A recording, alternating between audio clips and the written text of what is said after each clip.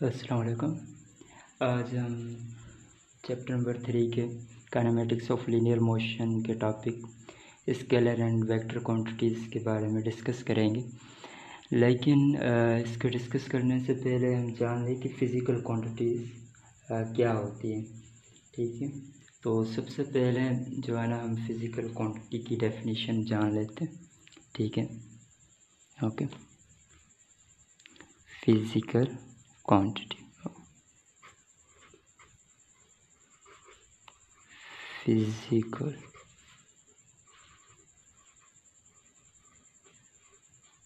Quantity.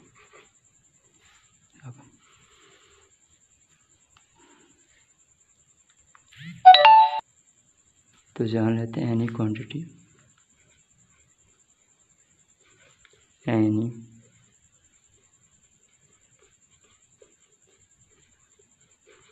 quantity which can be measured, which can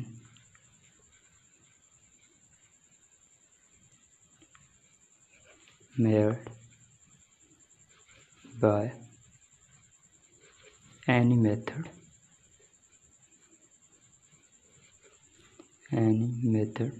is called physical quantity. Physical quantity. तो physical quantity any quantity which can be measured by any method is called physical quantity. ठीक है, कोई भी quantity हो, ठीक है, अगर हम उसे किसी मेथड से क्या कर सकते हैं, मेजर कर सकते हैं, तो उसे हम क्या कहेंगे कि ये फिजिकल क्वांटिटी है। ठीक, तो जैसे पता है कि जो फिजिकल क्वांटिटीज़ हैं वो कितने दो ग्रुप्स में क्या की गई, डिवाइड की गई। ठीक है, ऑल द फिजिकल क्वांटिटीज़, और the physical quantities can be divided into two groups। दो ग्रुप्स में क्या की गई, डिवाइड की गई है। Number first, scalar and vector. So scalar and vector, scalar quantities and other is vector quantities, vector quantities। okay,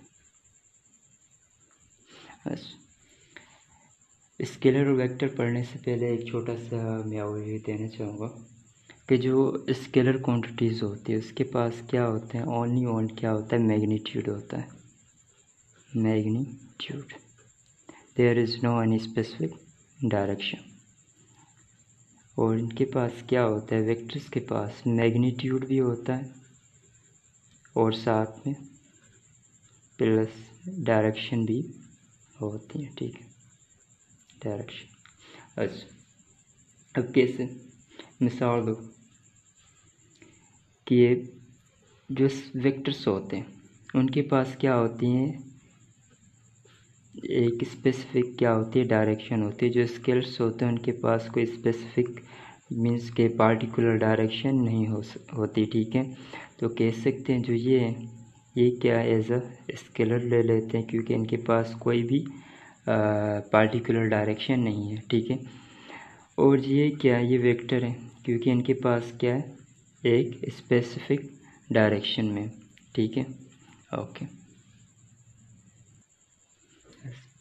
तो स्केलर क्वांटिटीज़ की हम सबसे पहले डेफिनेशन को समझेंगे। ओके, ठीक है, those physical quantities, those physical quantities, ठीक है, those physical quantities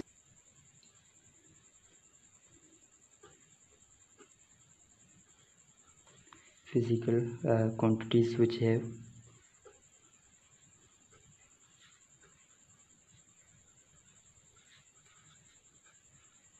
specified by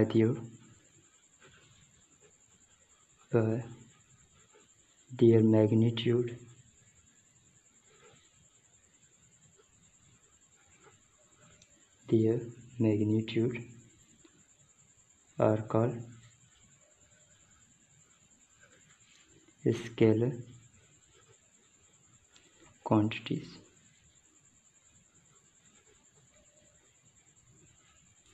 So those physical quantities which are specified by their magnitude are called scalar quantities. वो क्वांटिटीज़ जिनके पास क्या होता है, मैग्नीट्यूड होता है, ठीक है। स्पेसिफाइड क्या होता है, मैग्नीट्यूड होता है, उसको हम क्या कहते हैं, स्केलर क्वांटिटीज़ कहते हैं, ठीक है। अच्छा याद रखिए, स्केलर क्वांटिटीज़ में भी डायरेक्शन होती है, ठीक है, लेकिन पार्टिकुलर डायरेक्शन नहीं होती है, एक स्पेसिफिक डायरेक्शन नहीं होती। ज़ाहिर बात है, जैसे डिस्टेंस हो गया, वो क्या स्केलर क्वांटिटी है, कहीं तो वो डिस्टेंस कवर करेगा, ज़ाहिर बात किसी तो डायरेक्शन में क्या करेगा, वो डिस्टेंस कवर करेगा, मीन्स कि वो पार्टिकुलर डायरेक्शन में जो डिस्टेंस होगा वो कवर नहीं करेगा। तो एक पॉइंट ऐड कर देते हैं, ठीक है। Scalar quantities have direction but not a particular direction. Scalar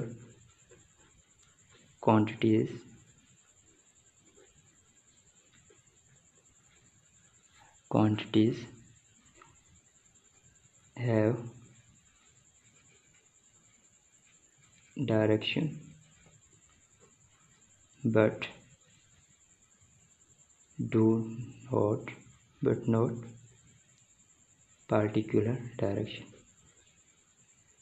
particular specific direction, particular direction।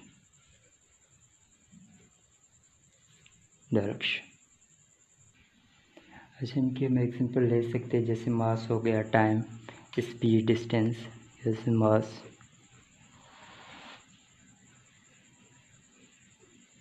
Time या फिर स्पीड, डिस्टेंस,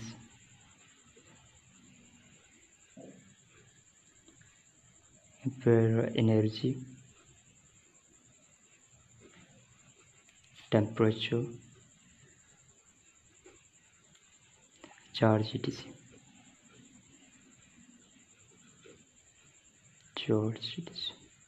तो ये सब जो भी क्वांटिटीज़ है, क्या स्केलर क्वांटिटीज़ है, they have no any particular direction.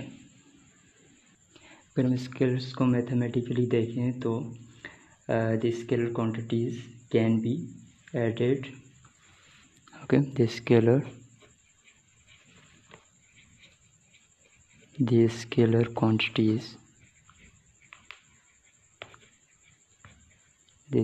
quantities,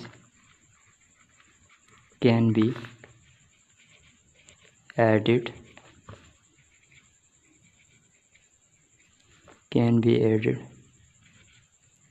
subtracted,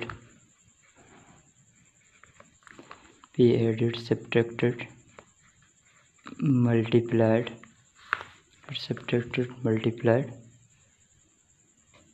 by simple arithmetic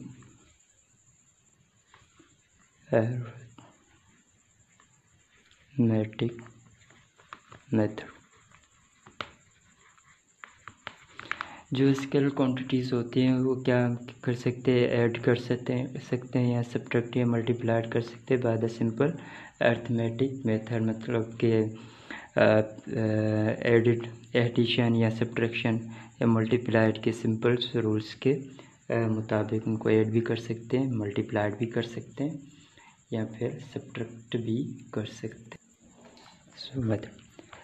अब पढ़ेंगे वेक्टर क्वांटिटीज़। ये वेक्टर क्वांटिटीज़ में क्या है, those physical quantities,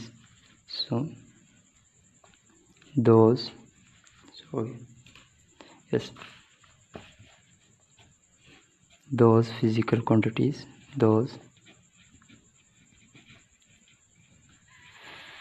physical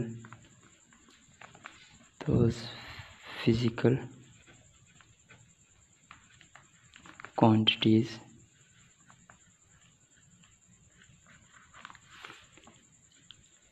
which have specified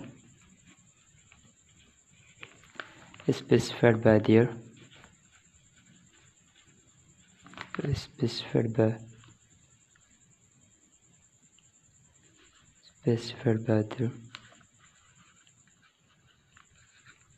magnitude